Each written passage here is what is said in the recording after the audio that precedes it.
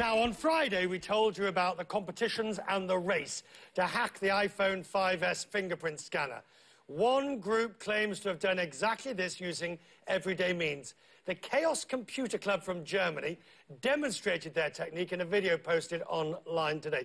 Samuel Burke is in the study with me now to show us how they alleged it. Now, Apple said that the fingerprint was the new ultra-uber secure, and everybody wants to break it. Have they managed it? Well, it appears that the Computer Chaos Club has done it, and they say it's very easy. They've even posted a manual on their website. In fact, you just had your thumb right there on the glass, so we could start there. Hang on. So they've already put it online? It's online on their website, and they have a little guide, and they say it's very easy. So they say, first, you just have to get a thumbprint from somewhere, a doorknob, a piece of glass. So I saw you just had your thumb there, so I come in with a camera. I take a picture of your thumbnail. Then, with some special toner, some special ink, you print it with one of these onto a piece of transparent paper. You print the thumbnail, exactly, the thumbprint. Then you just take glue. It says you can even use household glue.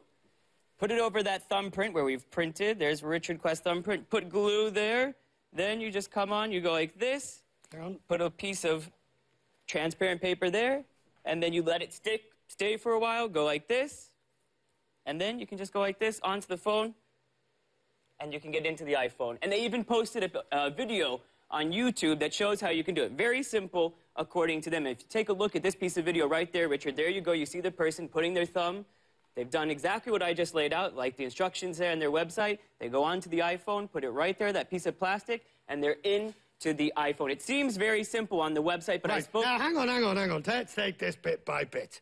So, according to that demo, all you need is your thumbprint or your fingerprint, a bit of plastic, some toner cartridge, take a picture, a bit of glue, the right glue, and it works.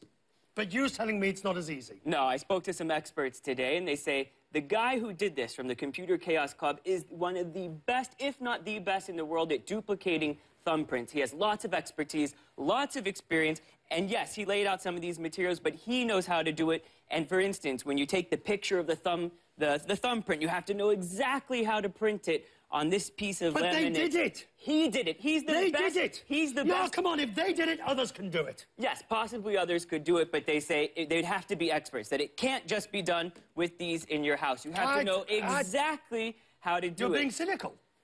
Well, I'm telling you what the experts told me. All right. You think it can't be done again? No, I think it can be done by some experts, but the average person at home, the average Joe like you and me, we can't do it at home. So it still remains a very secure way. You stick yourself to your average Joe. It still remains a very secure way to do it. And on top of that, for some of the key features in this new iPhone, in the iPhone iOS 7, you can't use the thumbprint. You still need a passcode. So it's still a very safe method, Richard. I'm leaving it there. But please, clean up.